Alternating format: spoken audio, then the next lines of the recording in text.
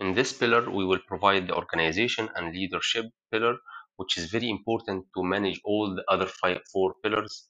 This is very important because this is the people part. So anything that we are thinking about, anything that we are designing will not be done except by having competent people. So this pillar is concerned about the organization that will be made in order to deliver the value for the organization, and also how to lead this organization and how to lead the people and empower them and inspire them and influence them in order to deliver this value to the organization. So in this section we have five in this pillar we have five sections, and the most important book here, it's already 7 habits of highly effective people. This is just for your reading outside the CMRP certification, and we are covering this knowledge areas here in this certificate. So in the first pillar we need to know the concept of the culture itself. The culture is any common belief between any group of people. For any organization we have organizational culture. Organizational culture is what all the people in this plant, in this operation, are believing in. So if we are all believing in not to repair the equipment when it fails, it's called regressive. Or if we believe it will be repaired after it failed, it will be reactive. Or we believe it should be planned PM, so it will be planned culture, unlike this. So this is what we believe. So sometimes if we are here in this region, if we are in a reactive organization, we will be in need to move to be world class or to be improved organization.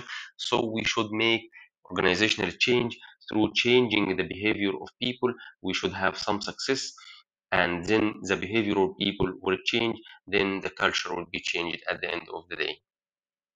Also very important is to have inventory staff skills in order to measure the capacities, the competencies, either person, personal capacity or technical competency of people, and based on this library we can size our gap and start to put improvement for each employee in the organization to realize the value to the organization. Also, we should develop an organization structure to perform in order to deliver the value to the organization. We may have centralized organization, decentralized organization, hybrid organization. For example, in centralized organization, you may have only one condition monitoring team covering 3 plants. But for each one of the 3 plants, you have a maintenance team. So in this case, this decentralized position of the maintenance team and centralized position of the condition monitoring team will be called hybrid team. And for each one of them, we will have some advantages and some disadvantages. Then this organizational structure will be based on specific rules and responsibilities and governance and how to manage the relationship between all these people. And we will need to have a lot of functionalities in order to deliver the maintenance and reliability rules in order to deliver value to the organization. So we should have computerized maintenance management system and the people to manage it, competency management system, preventive maintenance program, work management system, planning and scheduling, failure elimination and reliability, design for reliability, resource management, safety, workforce development, spares management, condition-based maintenance and predictive maintenance, and a lot of other responsibilities and rules that should be delivered in order to deliver the value to the organization. Also, we should have a RASI matrix that will draw who will be responsible for each task and who will be accountable and who will be consulted or informed. Sometimes it's called RASCI, which is RASCI, responsible, accountable, informed, consulted, and supportive also to be added to them. This is a sample form of a maintenance planning RASI model. So you are having the RASI matrix like this. And this is RASCI. Then we should develop our personnel through the database that we are having. We start to collect the requirement based on the competency gaps that we are having for each one, link it to the organizational requirement and organizational objectives for the next period. Then we can have a plan for training and plan for development. Then we can deliver value more to our organization. For sure, we should have a performance evaluation, the most important one, which is called behaviorally anchored rating scales or bars, which is like the technique that is used in all of our plants to have some people are taking category A, some people are taking category B, C, and D, which is based on bell curve, and it's already the same concept called bars system. Then we have to measure the return on investment for our planning or for our training based on our plan. Then we have also another tool called employee life cycle, which we hire employee, then we inspire, then admire till he retire. So this is very important tool for managing personnel, and we have succession planning to have a second staff and third staff for the first staff in order to manage any absence of any one of them, top management of or any one of the first staff. And also if he's leaving the organization is not affected. And all the time we are also inspiring and empowering people to take better rules for the future. That's why we are retaining them to our organization. Fifth pillar is to lead and manage people. Leadership is a very important thing. Leadership keyword is to influence people to to take action for the favor of our organization. For people or for leadership, the most important thing is to have good vision and good energizing or inspiring for people. This is very important, and leadership is one of the magic tools for the success of any organization.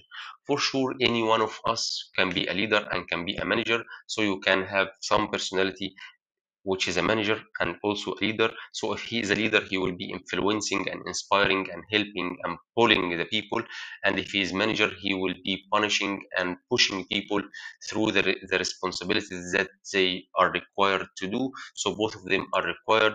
So manager is not bad, leader is not a magic tool, is not angel. Both of them are required. Both of them are required for the management of our organization. Then also we have something called the multi-generational workforce. So sometimes you have very old people and very young people. For these generations, they are having different mentalities, different way of thinking, different traits for the personality. So we should be aware about these traits and about these differences and start to manage these differences in these generational gaps. Then we should know the 7 habits of highly effective people, how to manage yourself, how to lead people, and how to unleash the potential. So this is very golden tool for any one of us in his personal life to have more success in his life. Then we have team formation stage. We have teams formed first, then team is storming. We have some conflicts. Each one is abided to his own mindset. Then we are norming and start to perform and excel in performance. Then the project is ended. We are adjourning and people are leaving to other places. Final thing here is the contracts. We have something first called outsourcing. We are getting maintenance contracts or maintenance resources in order to deliver value to our organization. This is to just reduce the risk to our organization and also to be cost effectively performance. For example, I may decrease the cost of insurance, cost of medical insurance, cost of life insurance. If I don't need this person anytime, I can release him. And also there is some very technical job, so I don't have to hire this very highly paid job. I can just get a contract outsourced for 1 or 2 days per month and get my jobs done. But the risk here is that people are not loyal to the organization, and a lot of issues with responsiveness and other issues like this. Also, we have contracts. We are making fixed price contract or time and material contract and cost reimbursable contract. This is in terms of the people management or material management or project management. So we should be aware about the differences between this. So all of the of the previous concepts will be handled in our free course, which or our detailed course. We will have free study material. You will have it provided in English or Arabic. Also, you will have videos. You will have question solving with each other, more than hundreds of questions, in addition to full exam solution with each other, then full mock exam like the real exam, and live support through Telegram or WhatsApp till the end of your journey and succeeding the exam. And in case of any casualty, you will be having money back guarantee. And also, you will have more than 1,000 questions, exams for each pillar, and 7 full exams. And for very limited time, we have 20% special discount. And for sure, if you need to register, we would be happy for you to scan this QR code or just contact us directly in these